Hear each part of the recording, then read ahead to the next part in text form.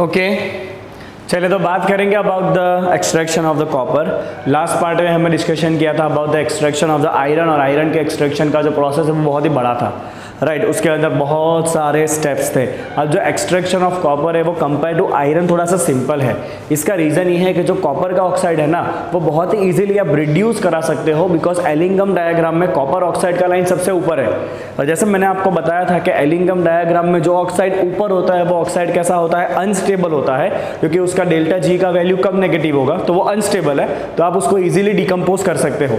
तो वहीं से आपको शुरुआत भी करनी है बच्चों एक्सट्रैक्शन ऑफ कॉपर में। देखिए चलिए, copper oxide can be reduce very easily by only heating with the Coke. आप सीधा सा कार्बन डाल के उसको गर्म करो, बहुत इजीली कॉपर ऑक्साइड रिड्यूस होकर कॉपर बना देगा, राइट। क्यों? As a line of delta G versus T, that is Ellingham diagram,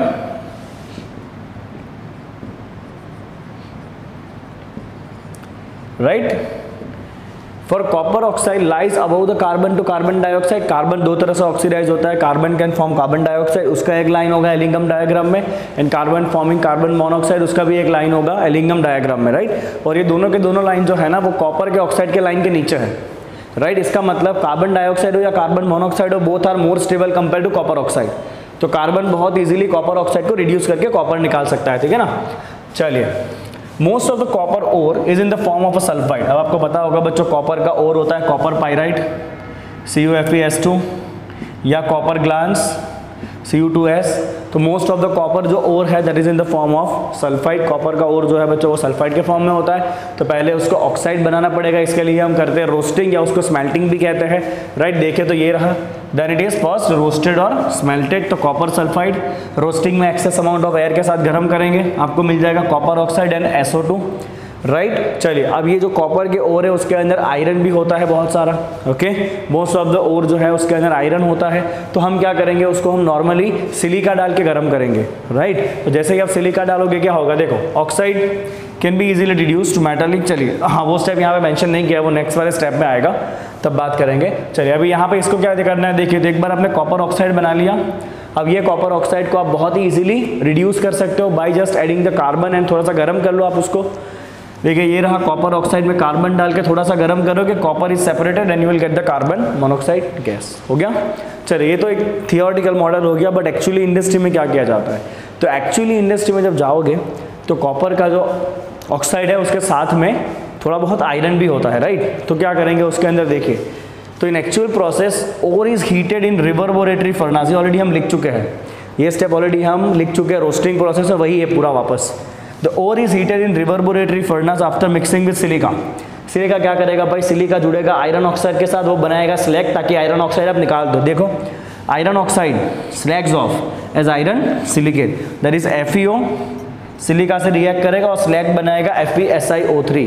चलिए, ये रिएक्शन जैसे ही आपका खत्म हो जाएगा बच्चों, उसके बाद आपको आउटपुट में प्योर कॉपर नहीं मिलता है, आपको आउटपुट मिलता है कॉपर मैटे।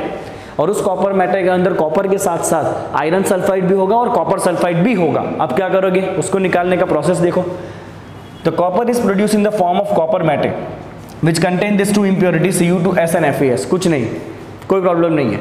कॉपर मैटे को हम अलग से एक फर्नास में लेने वाले हैं जिसके लाइनिंग में सिलिका होगा, मतलब जिसके वॉल सिलिका के बने होंगे, ठीक है। उसके अंदर थोड़ा सा और सिलिका डालेंगे कॉपर मैटे में, और उसके अंदर हॉट एयर ब्लो करेंगे, हॉट एयर ब्लो करेंगे उसके अंदर, राइट। चलिए देखिए क्या करना है, हमें कॉपर मैटे को चार्ज करना है, हमें चार्ज मतलब उसको कंटेनर में लेना है, okay, in a silica lined converter in which silica is added and hot air blast is blown. चलिए, इससे क्या होगा, प्रॉब्लम क्या क्या था बच्चों, आपके दो प्रॉब्लम थे, एक FeS था, तो FeS जैसे ही हॉट एयर ब्लो से रिएक्ट करेगा FeO बनेगा एंड SO2 बनेगा। FeO को जैसे ही सिलिका मिलेगा वो स्लैग बना लेगा, बिकॉज हमने ऑलरेडी सिलिका डाला हुआ है, तो FeO सिलिका से जुड़ेगा, विल फॉर्म FeSiO3। चलिए, एक प्रॉब्लम सॉल्व, FeS निकल गया। कॉपर सल्फाइड का क्या होगा, तो copper sulphide hot air blow से रिएक्ट करेगा, बनाएगा copper oxide and SO2। Copper oxide जो है वो बाकी बचे हुए कॉपर सल्फाइड से रिएक्ट करेगा। देखो कॉपर ऑक्साइड बाकी बचे हुए कॉपर सल्फाइड से रिएक्शन करेगा और कॉपर जो है वो सेपरेट हो जाएगा एंड SO2 गैस बनेगा। इसे कहते हैं बच्चों सेल्फ रिडक्शन प्रोसेस। ये सेल्फ रिडक्शन इसलिए होता है because copper oxide is highly unstable, that is why this self reduction process take place. चलिए, अब जैसे ये प्रोसेस खत्म होगा इसके बाद आपको ऑलमोस्ट प्योर कॉपर मिल जाएगा, बट उस कॉपर के अंदर थोड़े बहुत ब्लिस्टर होंगे। ब्लिस्टर मतलब चांद के ऊपर कैसे धब्बे धब्बे हैं, राइट। इसी तरह से इसके ऊपर भी आपको बहुत सारे करैक्टर्स दिखने वाले हैं, क्योंकि ये जो SO2 गैस बन रहा है ना, ये SO2 गैस जब गरम गरम कॉपर में से बाहर आएगा, लिक्विड कॉपर में से, राइट, जब ये कॉपर लिक्विड फॉर्म में होगा तो डेफिनेटली SO2 गैस जो है वो एस्केप होगा। जब एस्केप होगा SO2 गैस वहाँ पे सरफेस के ऊपर छोटे छोटे छेद करते हुए निकलेगा। इसीलिए इस प्रोसेस के बाद जब कॉपर सॉलिडिफाई होगा ना, तो आपको एकदम स्मूथ सरफेस नहीं मिलना है कॉपर का, थोड़े उसके ऊपर ब्लिस्टर मिलेंगे, और इसे कहते हैं बच्चों ब्लिस्टर कॉपर। क्या कहते हैं इसको? इसको हम कहते हैं ब्लिस्टर कॉपर, राइट। चलो, तो ये हो गए आपके each and every step of extraction of the copper, right. अब इसके बाद एक छोटा सा स्टेप है बच्चों एक्सट्रैक्शन ऑफ द जिंक का, और इसके बाद हम इलेक्ट्रोकेमिकल प्रिंसिपल्स की बात करेंगे। चलिए क्विकली इसको कॉपी कर लेंगे। Okay, let's see Chunnu Munnu theory, that is extraction of the zinc. कुछ नहीं करना है, जिंक को आपने ऑक्साइड के फॉर्म में कन्वर्ट कर लिया, सिर्फ उसके अंदर कार्बन डाल के गर्म करना है, बट टेम्परेचर थोड़ा सा आपको हाई चाहिए जितना आपने कॉपर ऑक्साइड में लिया था उसके कंपेयर में। तो देख लो बच्चों, बहुत ही सिंपल है। Reduction of the zinc oxide is done using Coke at a temperature higher as compare to the copper oxide का रिडक्शन के लिए जो लिया था वो। Okay, for purpose of heating oxide is made into briquettes with Coke and clay, मतलब brick के form में रखेंगे हम उस ऑक्साइड को। ओके, और जैसे ही आप उसको कार्बन के साथ गर्म करोगे 673 केल्विन टेम्परेचर पे, you will get the zinc metal and copper oxide. ये जो जिंक मेटल मिला उसको फटाफट आप डिस्टिल कर लो, और फिर उसको रैपिड एकदम से ठंडा करो, और आपको जिंक मेटल मिल जाएगा एक्सट्रैक्ट होके, राइट। तो ये हो गया आपका बच्चों extraction of the copper and extraction of the zinc. चलिए अब की बात करने वाले हैं हम about the electrochemical principles. Let's see that.